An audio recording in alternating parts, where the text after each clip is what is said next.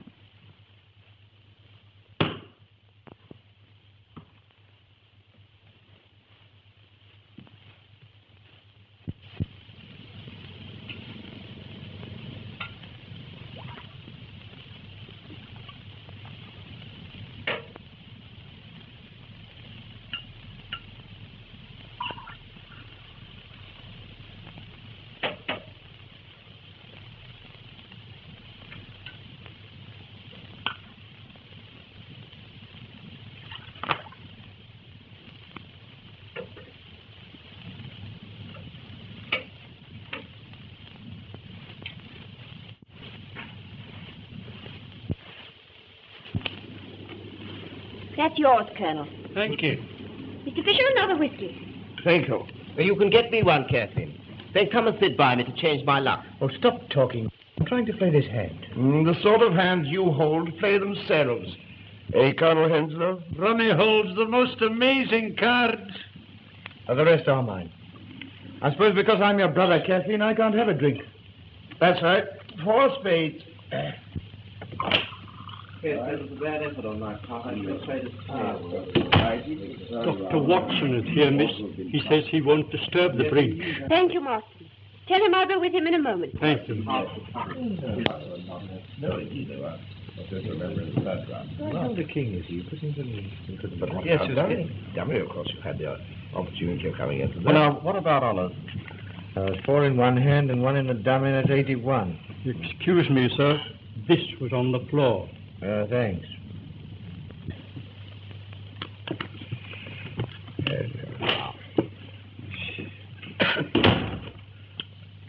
Thank you.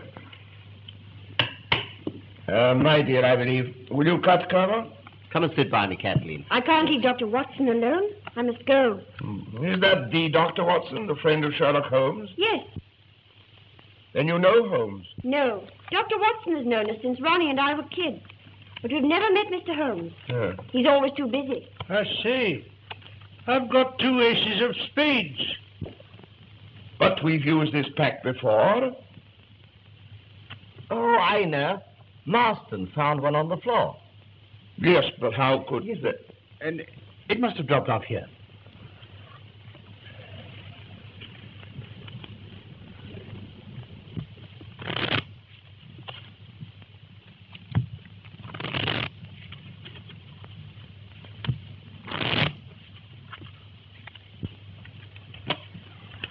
Your cut, please, Colonel. Cut for me, Ronnie. Well, Oh, don't go, Kathleen. I'll come and say good night to you all before I go to bed. I expect you'll all be at it till 3. No, don't get up. I hope you all win.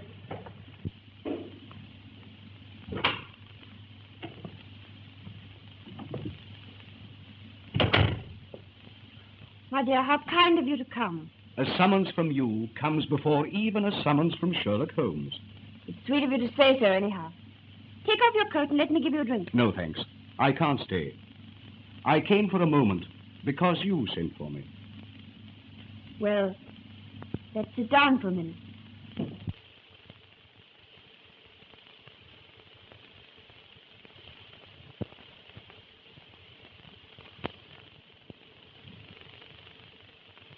Has Ronnie got another bilious attack? No. It's nothing, really. I'm a bit worried. Kathleen, dear, won't you confide in me? It's about Ronnie. This gambling. You know, 6 months ago we hadn't a shilling. You mean when your trustee absconded and shot himself? Yes. We were going to leave here. Ronnie was going to give up the diplomatic service. And then he began to play bridge for high stakes. But I always understood he was an exceedingly fine player. He is. But you can't always win. What do you mean? Always. Sometimes it's £20, sometimes 500. But he never loses. It looks as if... Oh, I can't say it. It's impossible. Ronnie isn't capable of such a thing. But I would like to be sure. How can one make sure? Well, I really don't know. I'll ask Holmes. Oh, no. He might arrest Ronnie. Oh, of course he wouldn't. But he might frighten him into giving up cards. I never thought of that. Yes. Do ask him to do something. I'll come round and see him in the morning, may I? Well, I don't know. Yes, I may. You'll make him see me, won't you? He thinks an awful lot of you. Well, I don't think I need waste time. It's a grand slam. I make 7 spades, 3 diamonds, 2 hearts, and the ace of clubs. That's right. Another big rubber. Well, that just about cleans me up. I make the difference. 1,600 points. You add up very quickly. Quite a mathematician, eh? How much is that? £160. Well, I've lost both rubbers, and so I owe you £255. If we settle up at the end. This is the end. My wife is not very well, and I promised to go home early. Well, if you must, you must. I'm sorry to spoil your evening, but perhaps you can get Miss Adair to make up a for. Kathleen plays a game that resembles hockey more than bridge. Still, if you're determined, we'll see you Monday. I'm afraid I shan't be able. I have to go out of town on important business, and I don't know when I shall be back. Then it's no use trying to fix another evening. I'm afraid not. Let me know when you're back. Good night. And thanks very much. I didn't know Sir Timothy played bridge. Sir Timothy? Yes. Timothy Frobisher. He's the 4th. You know, one can't work long with Sherlock Holmes without picking up some of his tricks of observation and deduction. What makes you think he's here? His initials. T.F. Timothy Frobisher. Elementary, my dear Kathleen, elementary. And then there are further indications. The owner of this hat is immensely tall. You see, he's bruised the top edge here, probably going through a door. Excuse me, may I have my hat? Yours? Certainly. My initials are inside. T.F. Thomas Fisher. Oh, I beg your pardon. You're not going? Yes, my wife is not very well, and I promised to get home early. Oh, I am sorry. I think I'll go too. Well, good night, and thanks awfully. Sorry you had such rotten luck. See you Monday. Well, really, I think I better not. I've lost an awful lot lately, and I think I better chuck it for a bit. Oh, just as you like. Oh, don't think me rude, but I just can't afford it. That's all right, Abba. Good night, Colonel. Good night.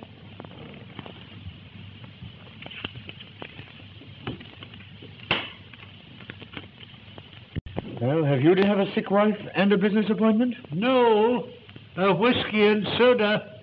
I'm sorry. Still, it is rather rotten. I don't see why. Fisher, being a millionaire, naturally loses his temper when he loses 6pence. And Tony Rutherford is broke. And you think that's all? What else? Oh, nothing, of course. You can always get another 4. Then you'll continue to come. With pleasure. I'm not afraid of losing 6pence. And I'm lucky. I often cut with you.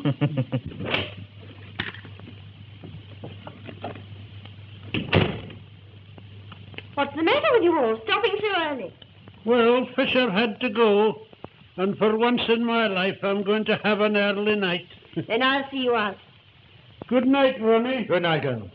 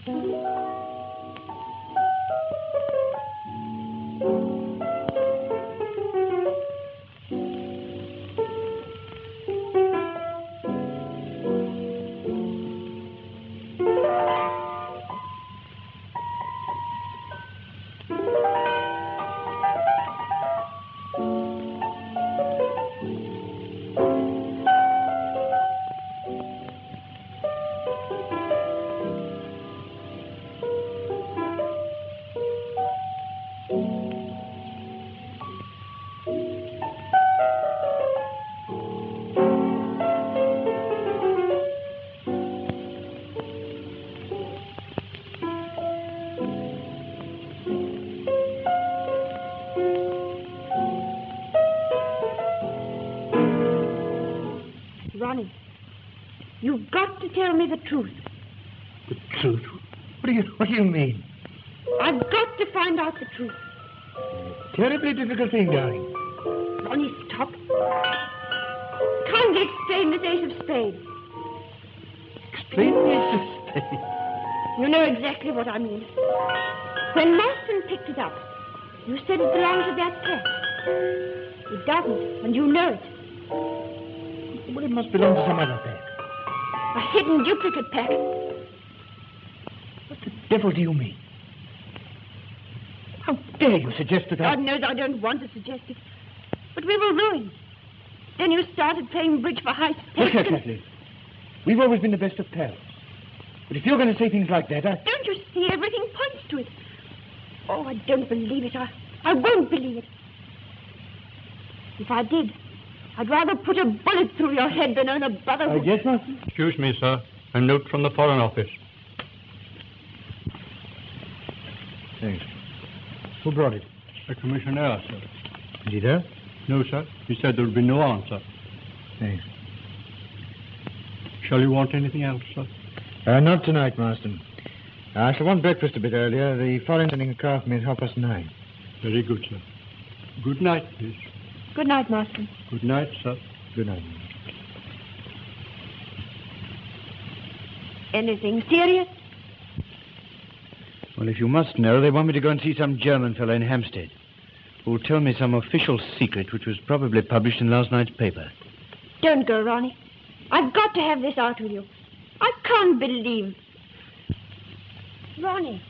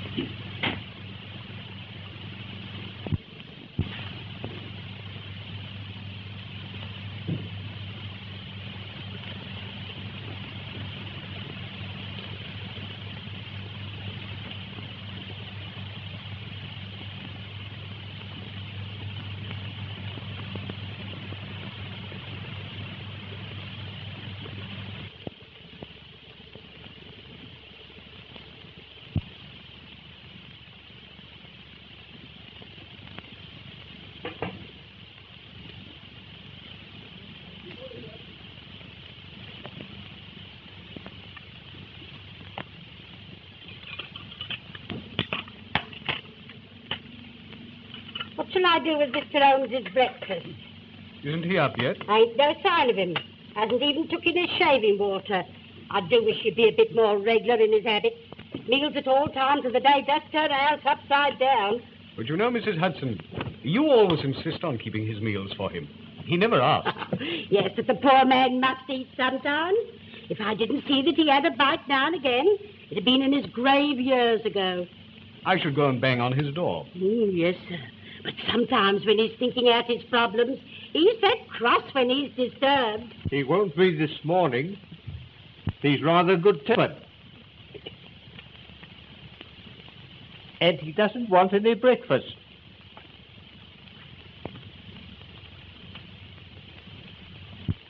Law, Mr. Holmes, you did give me a turn. Well, one good turn deserves another. What can I do for you? Some breakfast, sir. Oh, I've already breakfasted with the manager of the London and Commercial Bank. Oh, so they've sent for you for this? Are you sure I can't tempt you to a nice bit of attic? My dear Mrs. Hudson, you've always been a temptation to me. But attic, after a good breakfast, is not. No, you do carry on. It's a good job I don't take you serious. I'm perfectly serious. Jokes are not my strong point. Ask the doctor. I never see any of his. No. You know, I've been wondering, my dear Watson, why you don't get the batteries of your car recharged. What do you mean? Well, you had great difficulty in getting your car to start last night. The batteries are run down. They are, but how did you know? You've a blister at the base of your fingers on the right hand. As you've not been sculling on the Serpentine this morning, I deduced that you've been cranking your car. That's rather wonderful. That's elementary, my dear Watson. Elementary. Oh, let me give you a hand. Thank you, sir. Can you lift that? Yes. And the cloth on the top, I Yes, suppose. please. There you are. Thank you. You sure there's nothing else I can do for you? No, nothing, thank you. Oh, wait a minute. Let me give you a hand.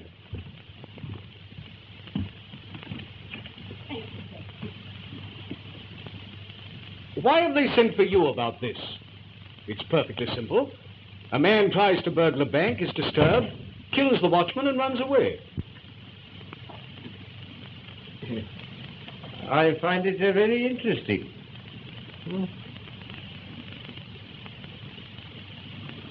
Have you ever heard of Professor Robert Moriarty? No. What's he got to do with it? Oh, he's to do with half the crimes the world over. He started as a mathematical professor, but ugly rumors gathered round him, and he resigned. So after that, he vanished for 10 years or so. I fancy he went abroad. Then he returned to England, and things began to happen. What thing? For a long time, I've been conscious of some power, a deep organization which stands in the way of the law. Once he made a slip, and I was able to deduce that behind that power was Moriarty. But he recovered himself, and I could prove nothing. He has hundreds of agents, none of whom have ever seen him. Sometimes an agent is caught. But the man who plans most of the crimes that are committed is never caught, never even suspected. He knows that I know of his activities. He also knows that up to now, I've been unable to reach him. And you think he's connected with this bank murder? I think it highly probable. Yes? Yes, come in. Inspector Lestrade to see you, Oh, sir. Lestrade. Anything fresh? No, Mr. Holmes? Sit down, Lestrade. Thank you. I just came in to get that piece of brown paper. Oh, yes, this little piece. You mean, I should like to keep it a little longer, if I may. I haven't yet decided what the rest of the label is. Well, I don't see how you ever can. It's just an ordinary shopkeeper's label. There's not enough of it to tell us anything. Well, I disagree, my dear Lestrade. But then, you and I so often disagree. Oh, come, Mr. Holmes. I've a great respect for your theories. It's only when you begin about this Professor Moriarty. Yeah, you don't believe in him. I ask you, is it possible for a man to plan half the crime in this country without the Yard knowing who he is, where he lives, or anything about him? It does seem rather strange. I mean, the man can't live nowhere, never be seen by anyone. Of course. Well, lots of people know him, but they don't know that he's Moriarty. You yourself may know him. Jokes are not your strong point, Holmes. No, I'm perfectly serious. He has 100 disguises and 100 aliases. And I'm pretty certain he had a hand in this bank robbery. But it wasn't a robbery. The thief got nothing. He broke into the bank and... Have you ever tried to break into a bank, Lestrade? Me? No, I thought not. But do you seriously think it possible for one man to break into a bank without using anything short of dynamite? There were no signs of a forced entry. Which might point to the fact of his having an accomplice. Or even two. He got inside. Which doesn't necessarily mean you're Professor. The man was interrupted by the watchman, killed him, got frightened and bolted. And yet, inside the safe, we found this piece of brown paper. 3 people swear it was not there when the safe was shut last night. Then he was inside when he was disturbed. Or before he went inside. He had this paper wrapped round something. You'll observe that this end here is slightly torn and there is a blood stain on it. I therefore deduce that the struggle with the watchman took place first, and he then took his parcel into the safe. Oh, it won't work, Mr. Holmes. It won't work. There was £70,000 of note in the vault. Not one of them is missing. How true. How true. But if you remember, a fortnight ago, an almost similar thing occurred in Berlin. In Berlin? Yes. You should read your Berliner Tageblatt, my dear Lestrade. The strong room of the Reichsbank was entered. The watchman was laid out, happily not killed, and nothing was removed. Very strange, Mr. Holmes. Very strange indeed. It looks almost as if there was a connection. I should like time to think it out a bit. When can I have that piece of brown paper? I'll let you have it this evening. In the meantime, would you be good enough to warn all foreign customs officials to be on the lookout for a very large quantity of English banknotes which will be smuggled through in ordinary luggage? What do you think? I think it would be a wise precaution. Very good, Mr. Holmes. I'll get back to the art now and put the matter in hand. Good morning, gentlemen.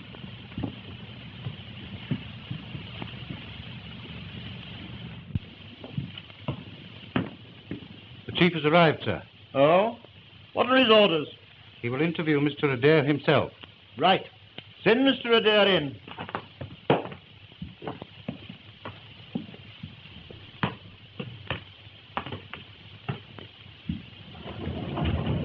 What the devil's the meaning of this?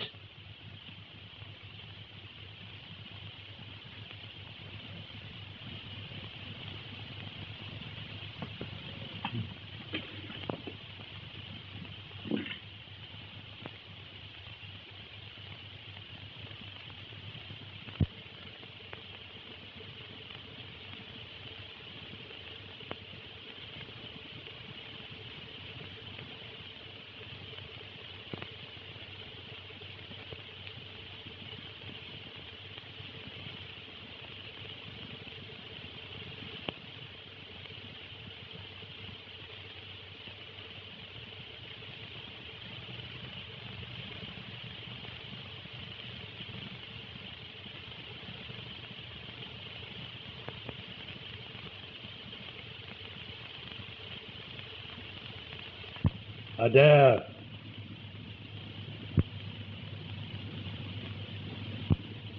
Adair. My God, am I drunk or what? I hope not at 10 o'clock in the morning. What's all this about? I was seized in a car, blindfolded, and driven half round London. I apologize for that. It was just a slight precaution. And you must forgive me concealing my identity behind the sleeping cardinal. Please sit down.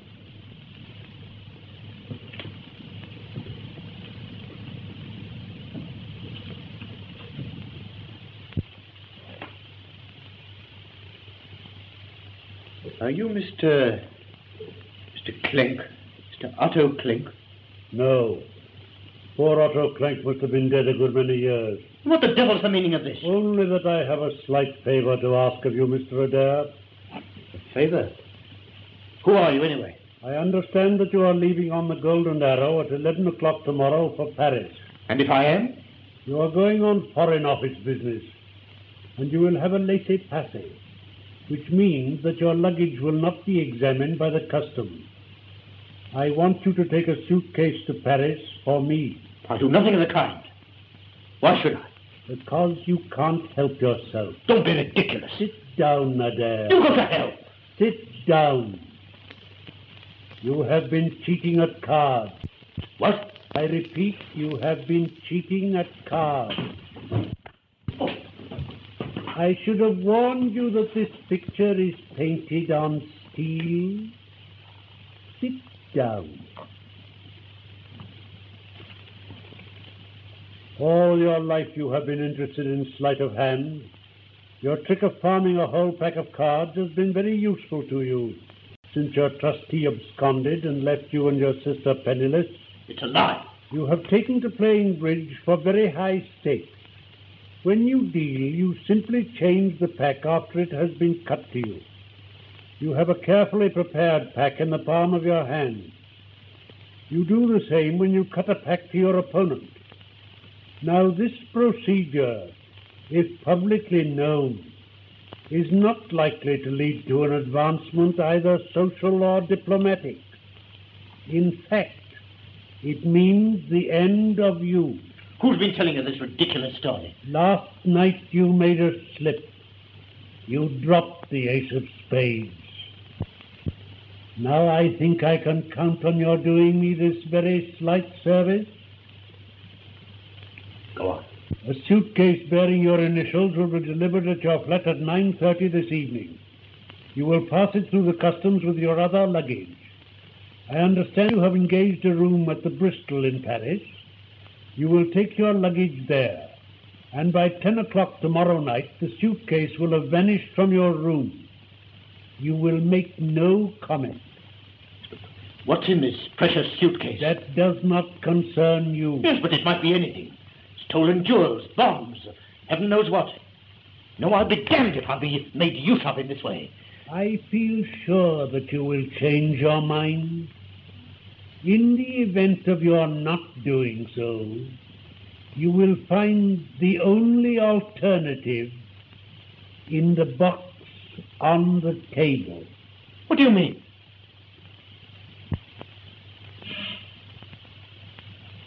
Here.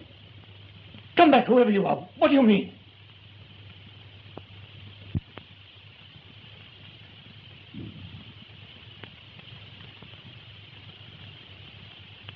The only alternative. Oh, my God.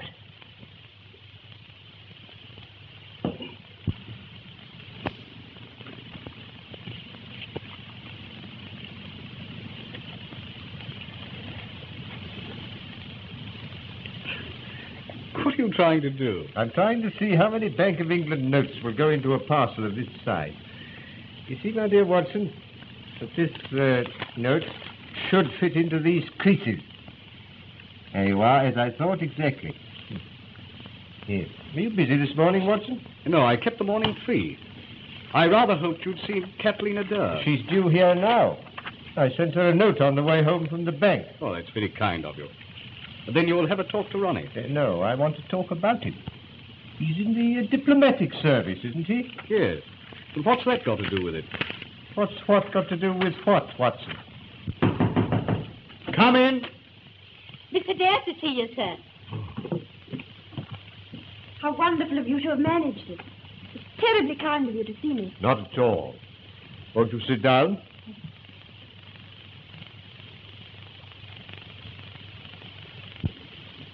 Watson's told me how worried you are about your brother, but I don't quite see what I can do. I've been wondering if you could find out if it's really true. If it is, and I can't believe that it is, perhaps you could frighten him into giving up. With whom does he play as a rule? Well, last night there was Tony Rutherford, old Mr. Fisher. What, Thomas Fisher, the millionaire? Yes, and Colonel Henslow, an old friend of ours. Mm-hmm. Fisher, I wonder...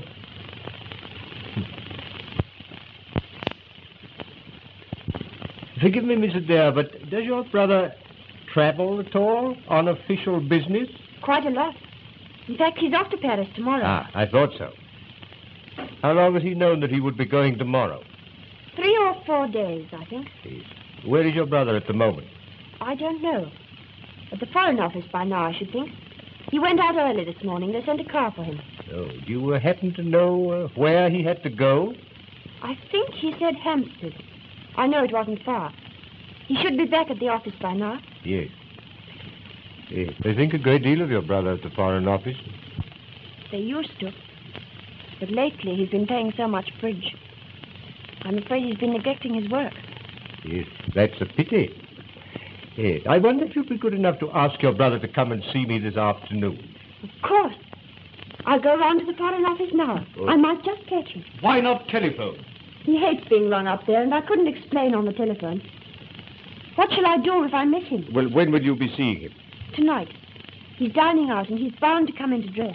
Very well. In that case, would you be good enough to ask him to come and see me in the morning before he starts? That's awfully kind of you. Don't mention bridge to it.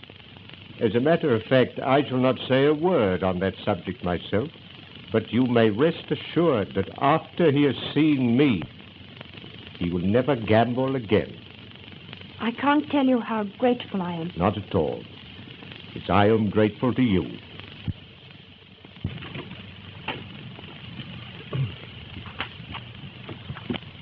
Goodbye. Watson? Yes?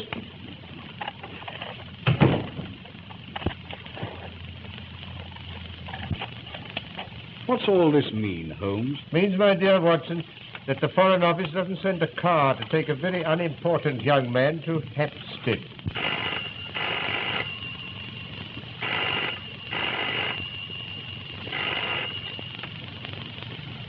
Hello? Hello? Yes, speaking. Who's that? Mrs. Smith. I seem to know that name. Mrs. Annie Smith. Oh, Mrs. Tallboys put you on to me. I don't think I know a Mrs. Tallboys. Huh? No, you're quite right. It doesn't matter. Well, you think it's appendicitis. Oh, what's the address? Would you mind taking this down, Holmes? 1006 Pentonville Road. Yes. Yes, I'll come at once. I'll take a taxi. Goodbye. Here's the address. I've added a note which I want you to read when you've found the taxi. What's it about? You read it when you've found the taxi.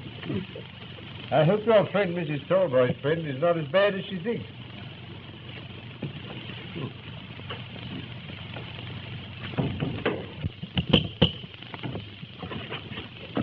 Now, what is it? Please, Mother says, can I have Paul's pajamas? They've blown us our line into your backyard. You've no right to hang out your washing and your whatnots in a respectable neighbourhood like this. Mother said if you started carrying on about the washing, I wasn't to stand any of your lip.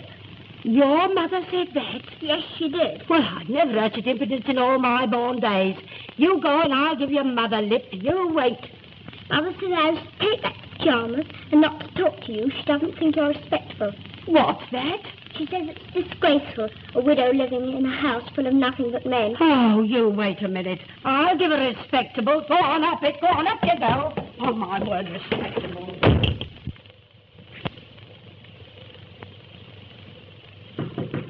Yes? Come in. Mr. Holmes. Yes? Sir, I'm just going to step round to that Mrs. Freeman. I've got a few things I want to say to her. Yes, Mrs. Hudson. But what has upset you? Well, she just told me. She sent her daddies round to say that I want to mean myself for saying what she did say. But I want you to know I shall be out 20 minutes. It'll take me that time to tell her what's here. Yes. Well, I wouldn't be too violent if I were you, Mrs. Hudson. Violent?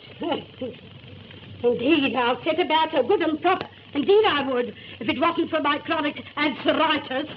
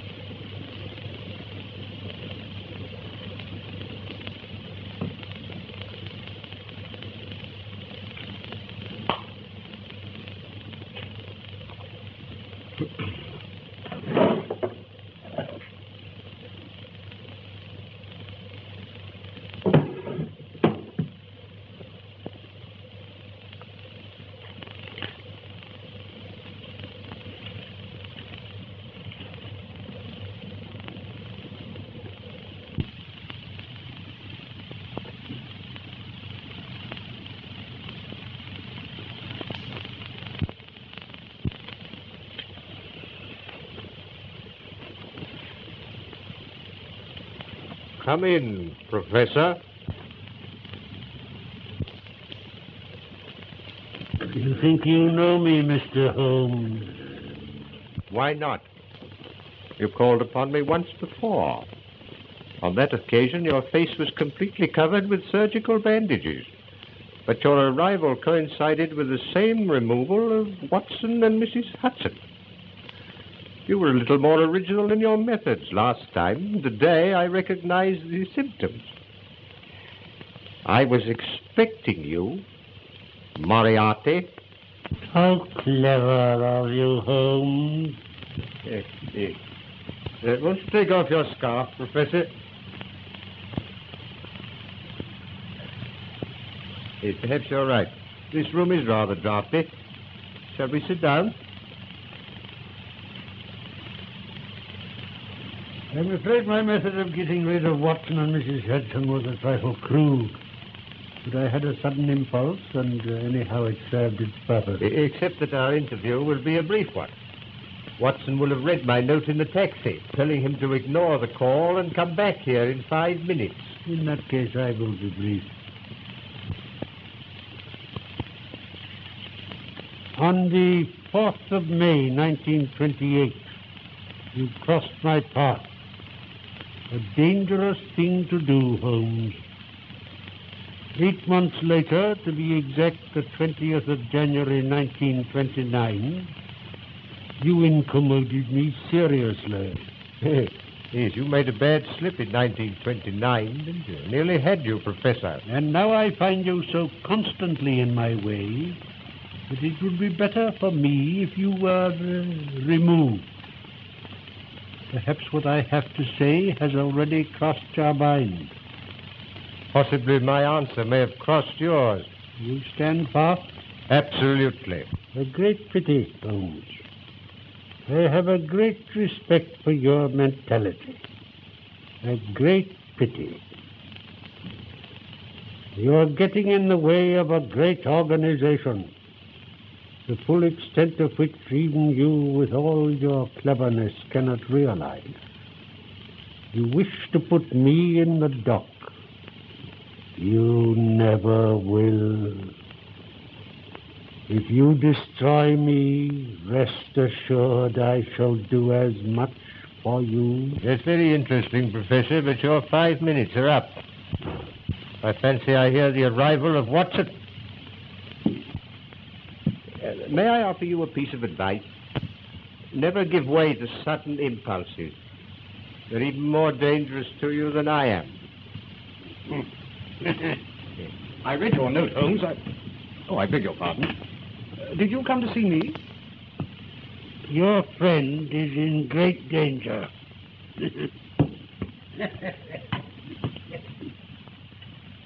Great danger.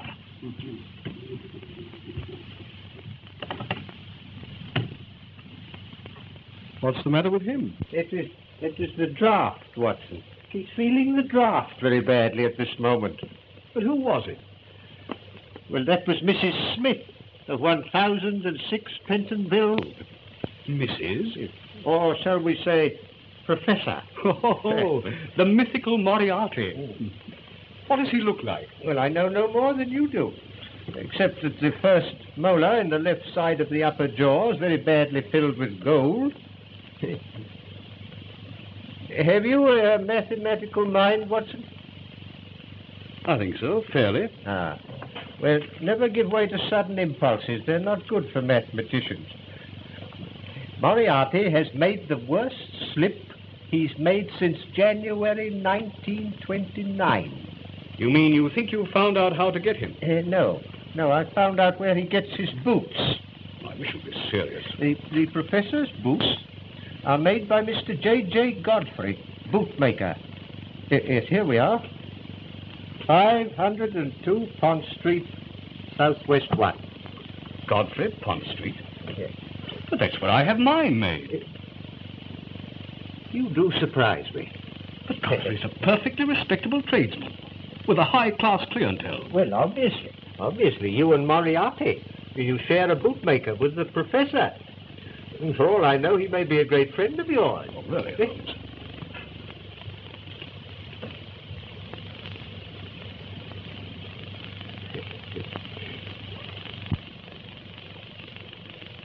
Does Mr. Godfrey make his boots on the premises? Yes, in the basement. He showed me over his workshop once. Yes. I think I'd like to see over that workshop. We'll arrange with Lestrade to call there about 8 o'clock tonight. But how can it possibly matter where Moriarty buys his boots? Only that this piece of brown paper, which was found in the strong room of the bank, bears a piece of the label of Mr. J.J. Godfrey, bootmaker. Holmes, you're marvelous. Oh, elementary, my dear Watson. Elementary.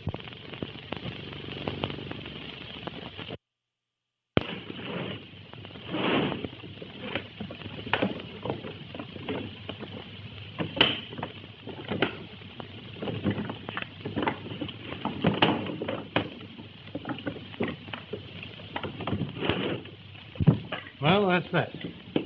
Now what am I to do with it? You will be at Down Street Tube Station at 9 o'clock precisely. You'll take the suitcase with you. Oh, it's all right. There's heaps of time. It isn't 8 o'clock yet. In the main entrance, you will see a man with a scar on his left temple. He will take the suitcase from you. Yes, sir. The keys? Hello, sir. Looks a good bit of work. Yes, sir.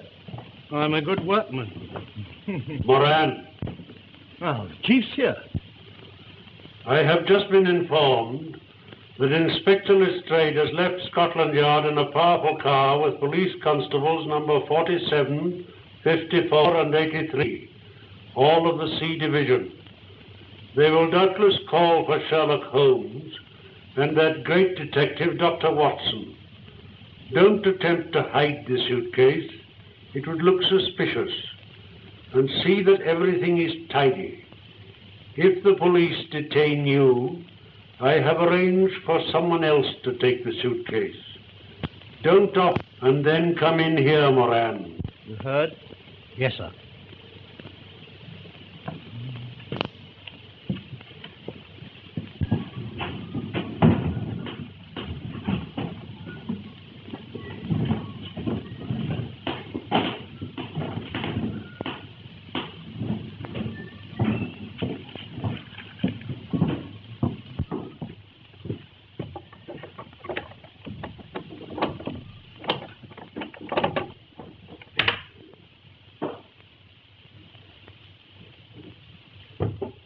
Put this right, Godfrey, will you?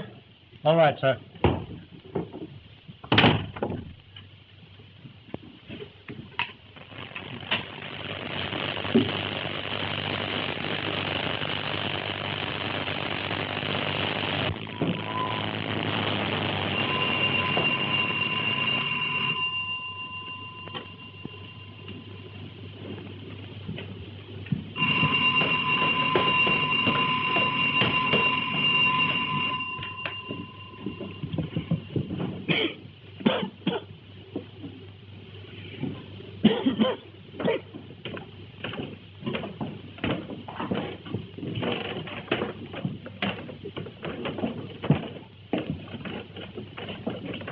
Which of you is Mr. Godfrey? I am. There's my search warrant. Search warrant? Well, what are you searching for? You'll know when I found it. Why? If it isn't Dr. Watson. Hope the last pair of shoes I made was satisfactory. I see you're wearing them now. Yes, quite thanks. I say, Holmes, this does seem rather absurd. You know, Godfrey's made my shoes for years. Yes, your shoe last is in that cupboard over there now. Over there? Yes. I'll go and find it.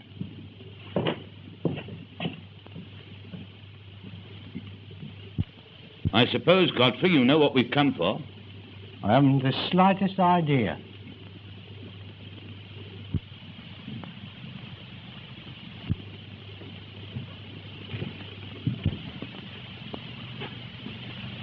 Hello.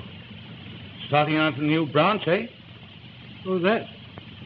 Yes, that's an experiment. Special order for a new customer. Thought I might as well try my hand at it. I'm glad to see you look after your work people, Godfrey. Oh. Well, we've only got 3 of them. There's Roberts and Williams and his brother here. Yeah. Well, you look after them. The place is properly ventilated. Ventilated? Oh, that. Yes, sir. Yeah.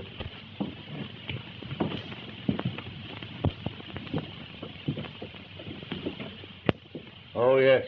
A ventilator.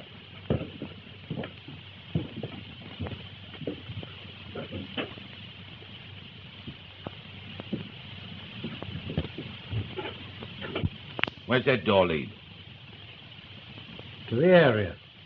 But as you can see, it hasn't been opened for years. Well, I should like you to open it. Heaven only knows where the key is. That door hasn't been opened since I don't know when. Oh. Godfrey, this is a curious looking... What do you use for? It's used for special work. Oh.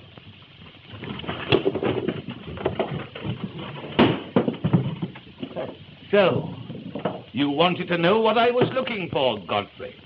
Well, you know now. I was looking for a press that made perfect Bank of England notes. Take them all away.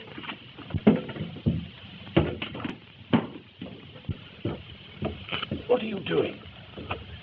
Quick, follow this wire, Lestrade. What for?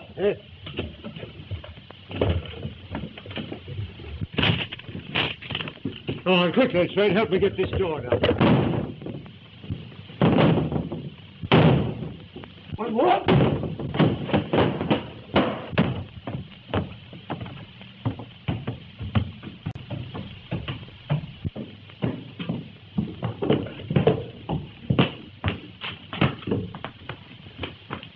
Watson. Damn.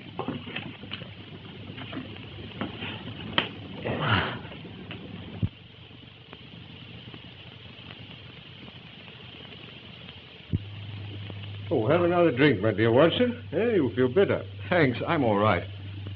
I haven't a scratch. It was a bit of a shock being seized and trussed up like that. You saw nobody? Nothing. I was standing in the cupboard, and the shelves swung round. I was seized from behind and blindfolded. Well, anyway, we've done a good night's work. My theory of the bank robbery is proving correct. But what has your finding a forger's outfit in a bootmaker's basement got to do with a bank robbery, which wasn't a robbery at all? Well, I'll try to explain. Within a fortnight, the strong rooms of 2 banks are entered by unauthorized persons and nothing is removed. But in each case, something is taken into the strong room. In the case of the Reichsbank, a cardboard box. In the case of the commercial, a piece of brown paper. Well, they wanted to take the notes away in them. The brown paper had been creased and folded round something. Well? Mr. Godfrey's printing press makes perfect Bank of England notes. Now, supposing they have an accomplice who gives them the numbers of the notes in stock. They make duplicates. Probably perfect duplicates if my friend Moriarty has anything to do with it. They change these for the real one. Now, the forgeries have to arrive at the bank uncreased and spotless. Hence the brown paper. The real ones can be taken away anyhow, stuffed in the pockets, anything. And the paper discarded. The robbery will not be discovered until 2 notes of the same number arrive at the Bank of England. And the longer that event is postponed, the better. So what does my learned friend do? Well, holds them up. No, my dear Watson, no. It's no use having £70,000 worth of notes if you don't use them. Well, then he must start circulating. Or send them abroad. Oh, no. Now, that sounds difficult. You see, customs officials might ask questions if they opened a trunk full of Bank of England notes. Yeah. How true, Watson? How true? Well, in any case, I don't feel I've been trussed up for nothing. It was worth it to find that printing press. The printing press, my dear Watson, was valuable to get your friend Mr. Godfrey a term of penal servitude. But the really important discovery was the suitcase. Suitcase? You probably didn't observe that on the lid were the initials R.A. I didn't, but what does that signify? Ronald Adair is leaving tomorrow morning for Paris on Foreign Office business. He will have a diplomatic passport and a laissez-passer, which means that his luggage will not be examined. But, well, you can't connect him with... Good heavens, you don't think he's one of the gang? Supposing Moriarty were to threaten to expose his bridge exploit. How should Moriarty know? Well, how do I know things? What time is it, Watson? It's 11:15. Oh. Well, I wonder if we could get hold of Adair now. Oh, I forgot to tell you. Miss Adair sent a message to say that she'd missed her brother at the Foreign Office and that she'd send him round in the morning. Well, will you ring up now, Watson, will you, and see if we can get hold of him right away? Yes, certainly. If I'm right, that young man is the one weak spot in Moriarty's armor. If I can get hold of him, Moriarty's wrong. He will stand in the dock tomorrow, and not long after on the gallows.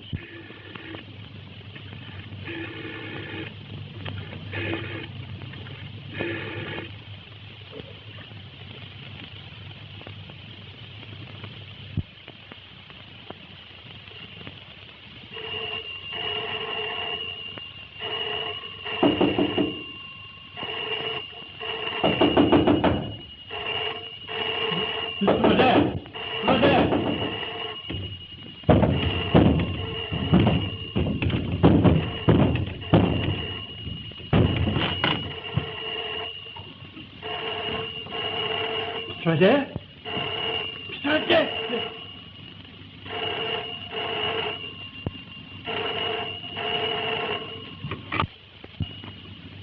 Hello. Yes. You can't, sir. You can't. He's killed. Yes, I've just found him shot through the head. Is it usual for you to go to bed as early as 10 o'clock? Yes, sir. When there's no company. And you heard nothing at all? No, sir. You see, our bedrooms are all at the back of the building, completely cut off from the rest of the flat. I see. Yes, sir. Thank you. Would you send the butler to me? Yes, sir. You can go too. But surely, Lestrade, considering what I've told you about the bridge party, it was obviously a case of suicide. Then where is the revolver? Well, he must have thrown it out of the window. Well, the bullet didn't penetrate the brain. He may have been conscious for a few seconds after the shot. And his fireplace shows that he'd been burning his correspondence. A good deal of correspondence. Then what about the letter he was writing? I can't make that out. The sleeping cardinal forced me to... I can't think what it means. Oh, Mr. Holmes. Would you care to examine the servants? The cook and the housemaid neither saw nor heard anything. No, Lestrade. No. You carry on. No, I'll just amuse myself. And we found this on the table in front of him. The sleeping cardinal. The sleeping cardinal, now. Where have I heard that name before?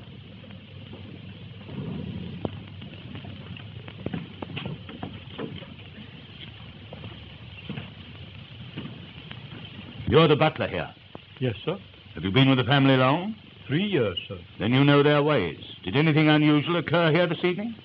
No, sir. Miss Adair dined alone at home, and Mr. Adair came in at 9:15 with Colonel Henslow. Who is Colonel Henslow? Oh, he's an old friend of the family. He knew Ronnie Adair's father in India. Sir Henry Adair was Governor General of Bengal, you know. They used to hunt tigers together. Did you gather at all what they were talking about when they came in? Well, sir, Mr. Adair was saying, "And you think Fisher means trouble?" Mm-hmm. That was all I heard, sir. How long was the Colonel here? Barely half an hour, sir. Was Miss Adair with him? No, sir. She was in her room. Was anyone else in the flat? No, sir. You're positive that there was no one else at all? No, sir. Oh, a man came about 9:30 with a new suitcase that Mr. Adair had ordered. What kind of a man? I didn't notice him particularly, sir. He wasn't actually inside the flat. He just handed me the case and I signed for it. Where did the case come from? I really didn't notice, sir. I just told Mr. Adair it was here, and he told me to put it with the other luggage in his bedroom. Oh. Which one? That's the odd thing, sir. It isn't here.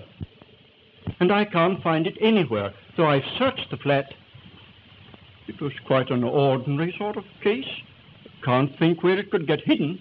But it must be somewhere. Unless Mr. Adair took it out. He didn't go out, sir. He went straight to his room after the Colonel had left. Why didn't Miss Adair come and see the Colonel? Wasn't she friendly with him? Oh, yes, sir. She was quite friendly with him. Wasn't she friendly with her brother? They were devoted to each other. They was, sir. But there was a bit of a shindy last night, sir. Well, she never mentioned anything about it to me. No, sir. It was after you and the other gentleman had left. I can't think it was a serious quarrel. I beg pardon, sir. It was. I brought in a note for Mr. Adair, and I don't think they heard me come in. What were they saying?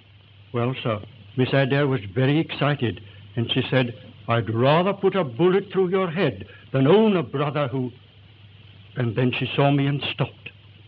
Directly afterwards, Mr. Adair left the room. And tonight, how did you know he'd been killed? The phone bell was ringing in this room, which was locked, and I got no answer to my knocking. What did you do? I broke down the door. And then I found Mr. Adair in that chair, lying across the table, dead, and the window open. How long had he been in his room? About half an hour, sir. And you heard nothing? Not a sound, sir. And I was in my pantry, which is on this side of the flat. Thank you, Master. Would you ask Mr. Dare to come here? Yes. I think if I were you, I should see Colonel Henslow first. I understand he's with Miss Adair.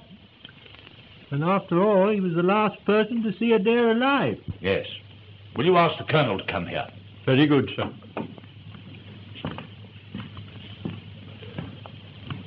Well, that disposes of your suicide theory.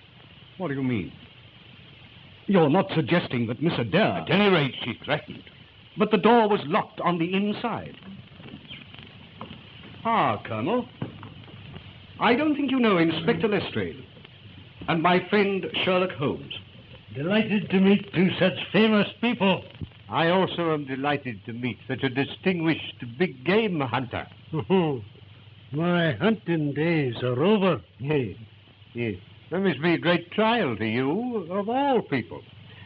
Was it the war? No. A tiger mauled my arm. It turned septic and had to be taken off at the shoulder. I'm lucky to be alive at all. Yes, I'm immensely ignorant about tiger hunting. Tell me, you go out on elephants with beaters, don't you? Pardon me, Mr. Holmes, but I must ask the Colonel a few questions. Yes, all right, Lestrade, just a minute. I'm very interested in tiger hunting.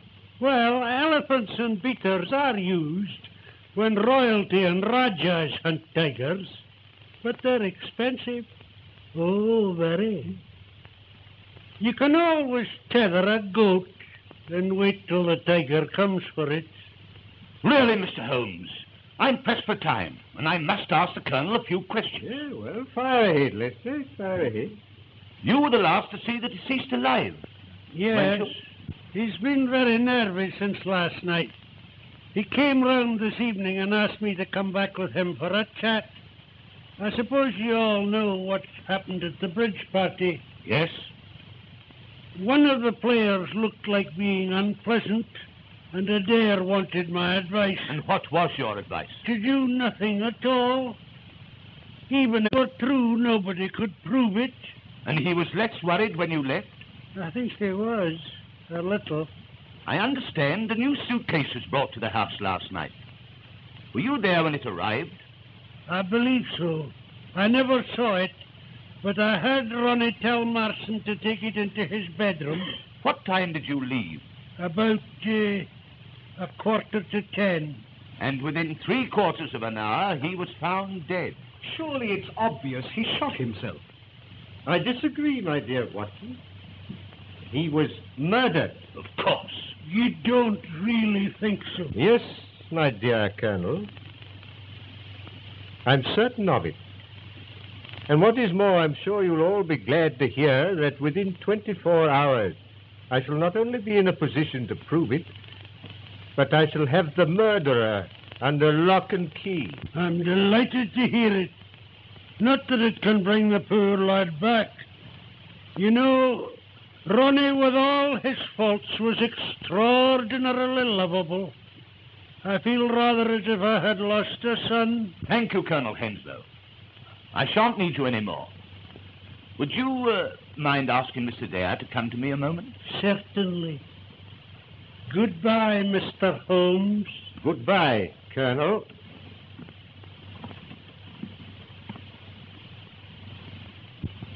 I'm sorry I interrupted you, Mr. Holmes, but you seem so interested in tigers that I thought you were never going to stop. They interest me.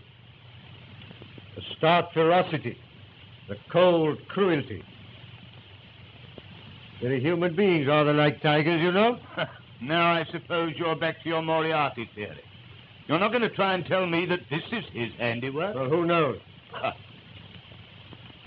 That man has become an obsession with him. He is.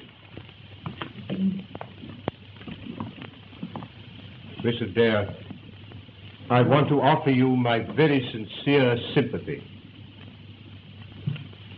It was a ghastly shock to me. I can imagine what it must have been to you. I won't keep you a minute, Mr. Dare. Won't you sit down?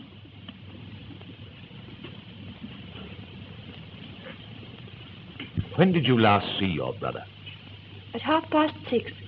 He came in to dress, and I came in here to give him a message. What was the message?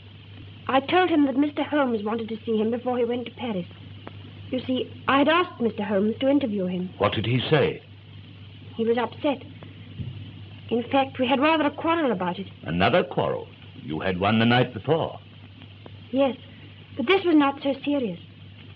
He was merely annoyed that I had spoken to Mr. Holmes. He was very annoyed? Well, rather. He seemed more frightened than annoyed. I couldn't understand. And so you quarreled again? Well, yes. He said I had no business to interfere in his affairs. And did you again threaten to shoot him? Shoot him? What do you mean? The night before, your butler heard you threatening him. Oh, no. I never did anything of the kind. I shoot Ronnie. You said you would rather put a bullet through his head than own a brother who... Oh, that was only a figure of speech. I was accusing A him most of something. unfortunate figure of speech, considering that within 24 hours he was found with a bullet through his head. But you don't think that No, miss. But I must ask you to come along with me after I've finished my investigation. I say, Lestrade, this is grotesque. Holmes, listen. Here's Lestrade suggesting that Miss Adair... No, Dr. Watson, I didn't. All I want is her to come along and make a statement. I'm sure Miss Adair will be delighted to go with you, Lestrade. It is quite a warm night. Anything you say, of course. Thanks, miss. I shall be ready in a minute. Then I'll go and put on my things. If you have no more questions. No, nothing else, thanks.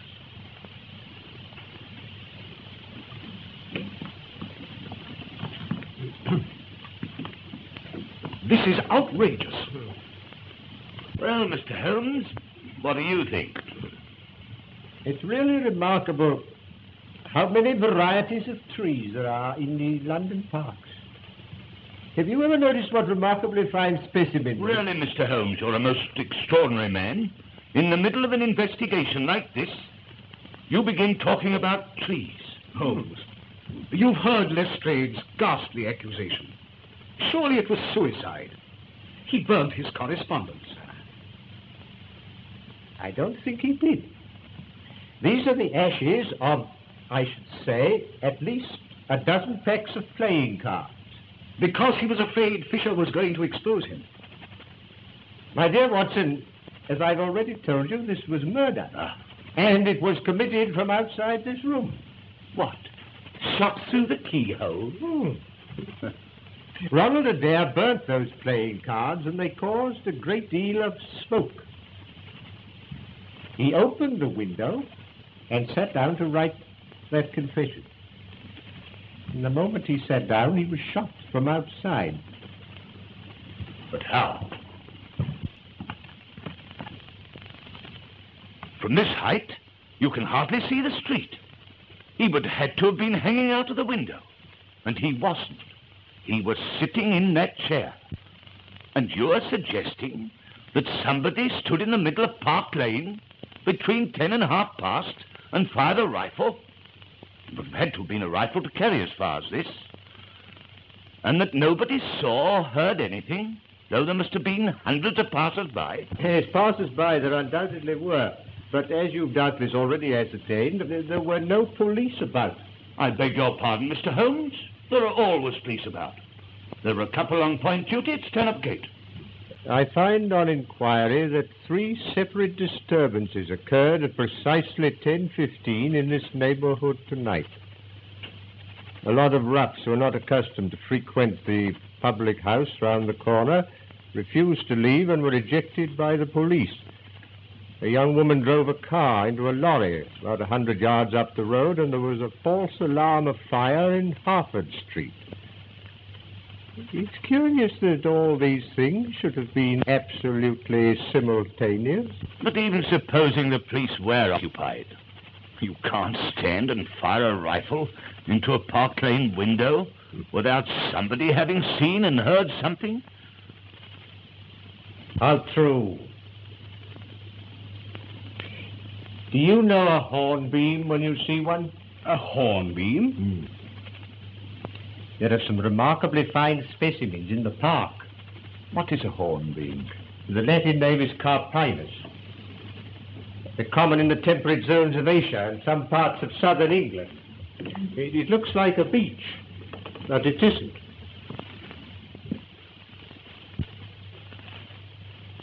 You know, Dr. Watson, in spite of the fact that I've known Holmes for some years, I sometimes wonder if he's all there.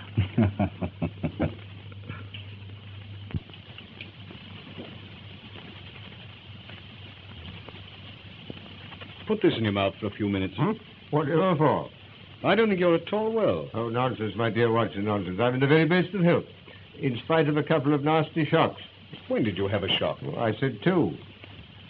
During the stroll I took this afternoon, I was just going to cross the Marylebone Road.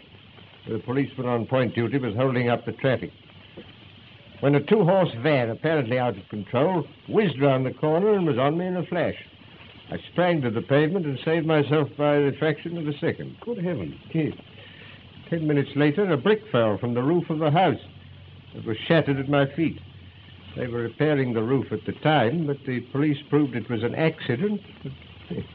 I know better. Oh, very nasty indeed. But these things happened this afternoon.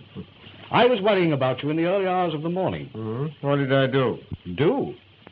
In the middle of a terribly serious conversation, you started talking about trees in the park and the difference between a hornbeam and a beech, altogether disconnected. And I thought a little delirious. Yes, I did ramble a bit, didn't I? And I'm sorry you made what Lestrade called a bombastic statement, that within 24 hours, 12 of which, by the way, have already gone, you would have the murderer. No, it wasn't at all like you, Holmes. No, you did look as if I were very ill, didn't you? It gives Lestrade such a chance to crow. He thinks he's done a frightful lot and you nothing.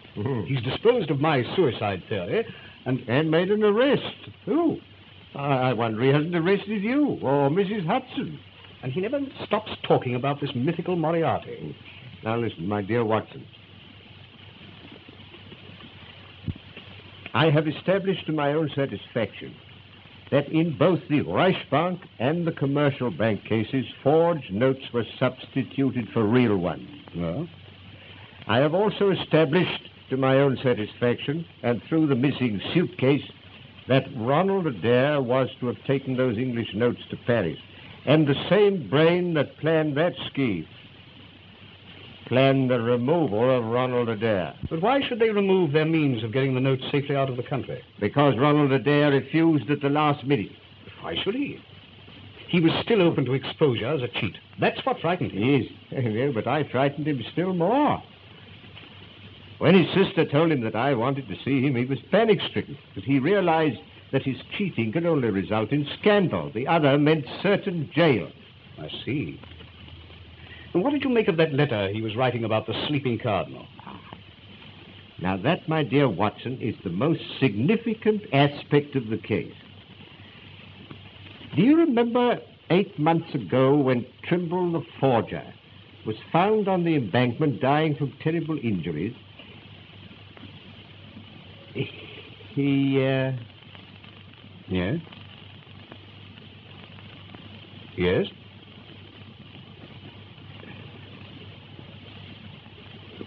Yeah.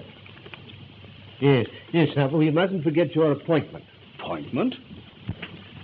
Yes, it's necessary for me to remain alone a little while. So you, my dear Watson, are going to Euston. Euston? Whatever for?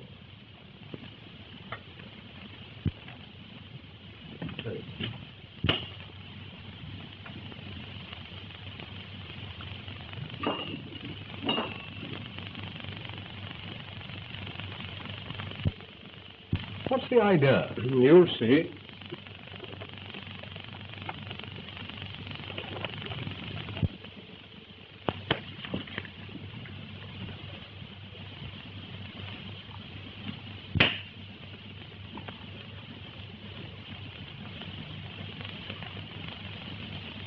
You're going to have a busy night.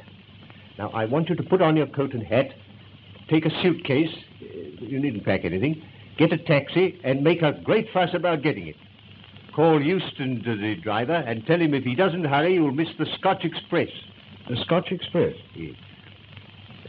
You'll be followed. The moment you get to Euston, pay off the taxi and rush round to the booking office.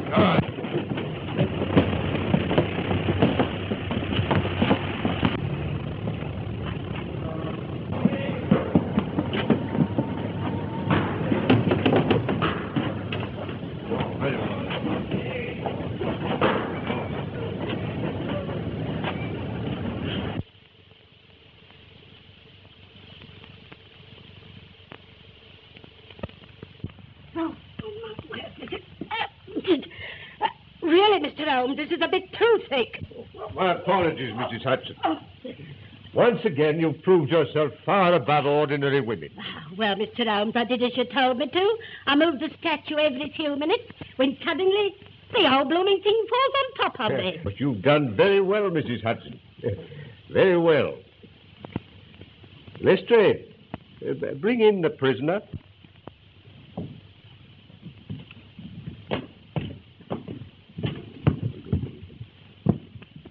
Oh, may I see that, Lestrade? Thank you. That's an admirable and unique weapon.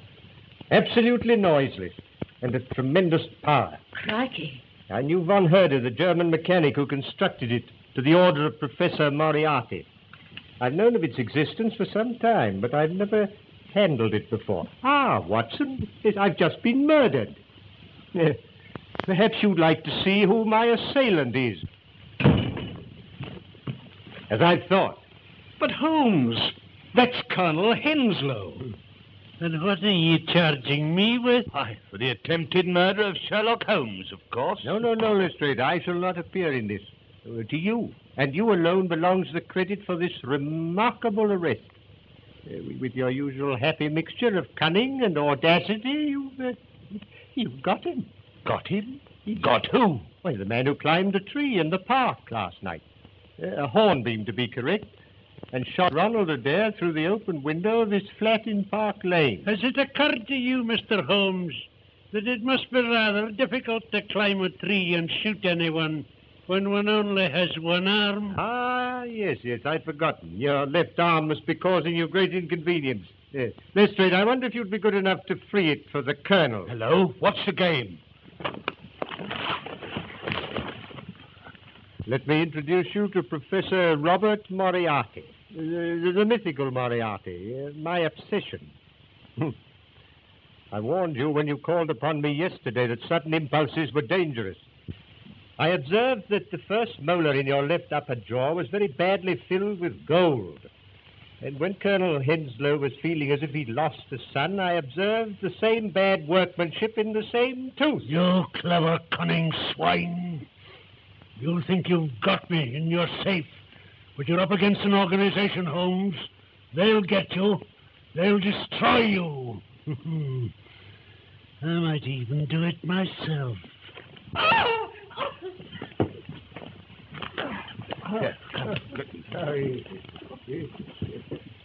Take him to the station, Lestrade. Yes.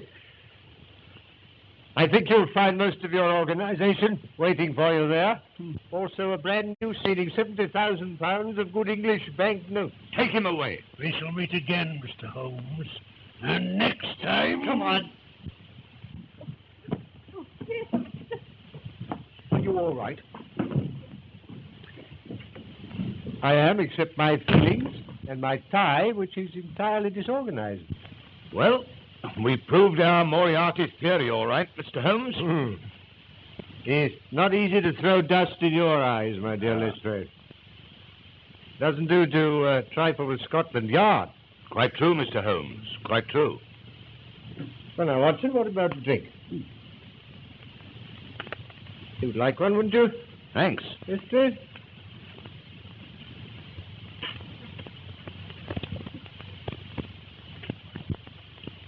I can't think how you managed to discover these things, Holmes.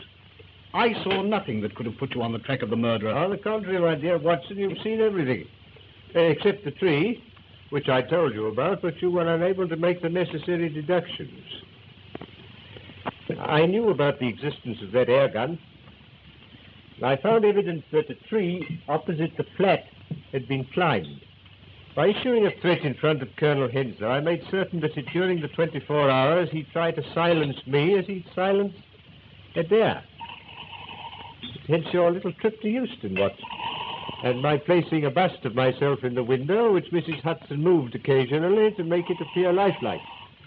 I knew that Moriarty couldn't resist such an opportunity. But what gave you the idea, Mr. Holmes? Colonel Henslow himself. Yes, in the conversation I had with him, the irrelevant one about tigers, Watson. You can always tether a goat as a bait and wait till the tiger comes. Of course. But what about the sleeping Knott? Godfrey's made a statement, the sleeping cardinal. That's the painting in the room in which you were tied up, Watson, and through which Moriarty used to speak unseen by his dupes. I've only one regret, that the bust of myself by Angelo Palazzini has been irretrievably ruined.